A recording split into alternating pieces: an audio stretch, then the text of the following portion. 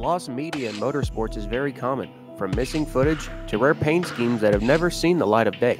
For NASCAR, it's happened on multiple occasions, while for the ARCA Racing Series, it's taken place on only 2 occasions, both taking place at Daytona. Ironically, the first was in 1979 when Kyle Petty got his first win, and the more infamous was the 1990 Daytona ARCA race, which saw an extremely horrific crash that dissuaded the broadcasting company from even airing it. But today, we're going to talk about it. This is the story of ARCA's lost media, the 1990 Daytona ARCA 200. It was the 27th running of the event. Number 45, Patty Moise, started on the pole, with number 29, Bob Keselowski, on the outside front row. Number 80 of Jimmy Horton started 13th, and number 95, Slick Johnson, started 39th on the last row of the grid after he was involved in a practice crash and elected to go to a backup car for the race. The green flag dropped on February 11th. Number 29, Keselowski, shot into the lead on the first lap, holding it for 21 laps before dropping it to the number 72 of Tracy Leslie. Number 72, Leslie, held on to the lead until lap 28, when number 45, Moise, regained it for the first time in the race since the start of the race. She defended it until number 28, Tommy Riggins, passed her on lap 35. However, number 28, Riggins, was only able to maintain the top position for 5 laps until the 0 of Charlie Glotzback, who started the race shotgun on the field, got to the front and held it for a longest duration of 31 laps, before number 80, Horton, moved past him on lap 71. Following a spin of the 0 of Glotzback, Horton briefly engaged in a duel with number 74, Ken Reagan, but he successfully made the final lead change on lap 76 before the inevitable crash. While the action up front was wild, the race was also notable for its crashes, with 4 serious ones occurring in the event. A total of 7 incidents occurred that prompted 25 of the 80-lap race to be run under caution.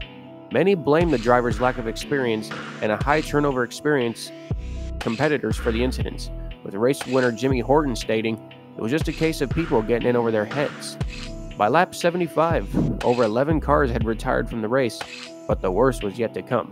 Just 1 lap later, on lap 76, number 95, Slick Johnson, was competing at the front of the field, unfortunately got loose and spun between turns 3 and 4 while driving too low on the track. This caused his number 95 Pontiac to slam backwards into the outside wall, while also being hit by the number 51 of David Simcoe, who went on to say following the accident, the 95 car of Johnson just lost it in 3 and 4, got down on the apron and shot back up on the track. There was so much smoke everywhere, I didn't know where to go. I was in the wrong place at the wrong time. Number 22, Billy Thomas, was also involved, and he ended up slamming into the wall almost head-on, fracturing his left wrist in the accident. While number 58, Kevin Gundaker, ended up suffering a bruised back. Meanwhile, number 95, Johnson's stricken Pontiac, was rolling down to the apron off the track, which caused him to be hit at top speed by 2 approaching cars. The 2 cars that hit him unknown, as the broadcast shot away as the accident had occurred. Number 95 of Slick Johnson suffered a basilar skull fracture and multiple chest fractures. He was taken to Halifax Medical Center along with 3 other drivers who were suffered in accidents that day. However, Johnson was deemed to be in very critical condition, and ultimately 3 days following the accident, Slick Johnson passed away at 41 years old. However, the sadness was not over yet. EMTs had made their way to some of the stalled cars that were in turns 3 and 4. The leaders were still racing back to the caution flag and didn't slow down until they came back around to the crash scene. EMT Mike Staley was attending to the number 58 of Gundaker when out of nowhere, number 29 Bob Keselowski came sliding down the banks at still nearly full speed and slammed into the number 58 of Gundaker. Sadly for Staley, who was standing at Gundaker's window net, had no reaction time and couldn't get out of the way. Staley was launched an estimated 10 feet in the air and landed on the ground, with number 29 Keselowski's car partially rolling on top of him.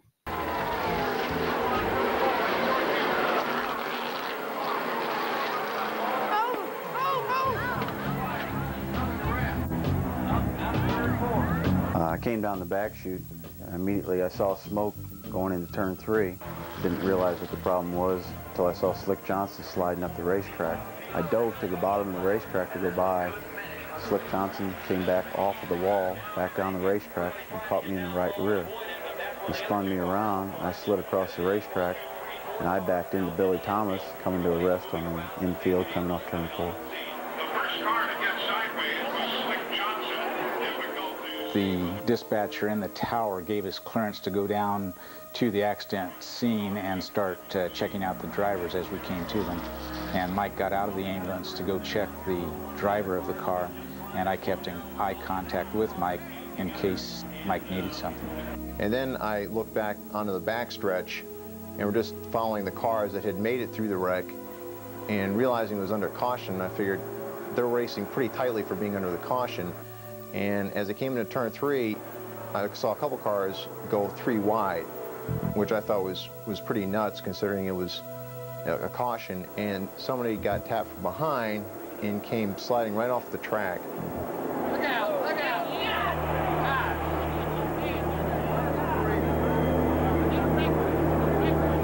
I got out of the race car and I looked over, saw the paramedic underneath the other race car that was involved in the accident. As I was going up to Mike, I truly thought that when I got him untangled and we rolled him over, that I was going to find him dead. I was real surprised to see that he was breathing and that I had a pulse. When I was able to open up my eyes, I was able to see my friends around me screaming orders to each other, some of them openly weeping and crying. I saw that love of man opening itself up to me, as well as being able to see the sky, that there was light at the end of the tunnel. Once we had Mike stabilized on the long backboard, we picked Mike up and carried him toward the helicopter. And it was just about the time that we were loading Mike into the helicopter that our eyes met. And he reached up and took my hand and kind of nodded. And I put out my hand to Ken to let him know that I knew what was going on. And I was maybe searching for a little bit of strength at that time, not knowing if I was going to live, not being afraid of death, but being afraid of not living.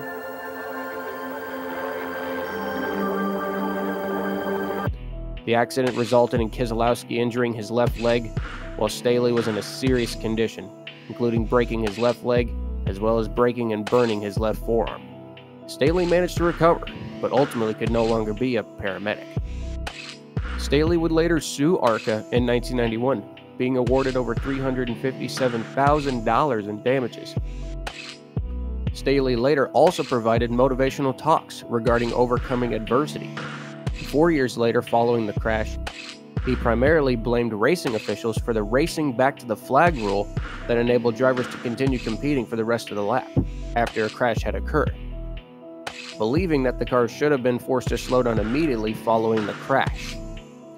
Also notably involved in the crash was the 19 of Chris Gerke, who lost his life just over a year later in another crash at Talladega. With a huge crash and cleanup and only 4 laps to go, the race ended under caution. Number 80 Jimmy Horton went on to win the race, also collecting $10,700 from the record $136,120 purse.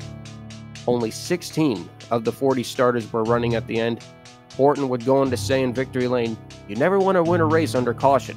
You want to finish under green, but somebody's got to be there at the end, and I'm glad it was me." To this day, it is known that ESPN had planned to showcase the race on a tape delay. However, following the accidents, particularly the images of Staley's collision, prevented ESPN from airing the event, with the full race footage yet to be publicly resurfaced to this day as well. Nevertheless, both footage of the accidents are on YouTube after Rescue 911 was allowed to use clips approved by ESPN. The 1990 Daytona ARCA 200 might still be in the archives at ESPN.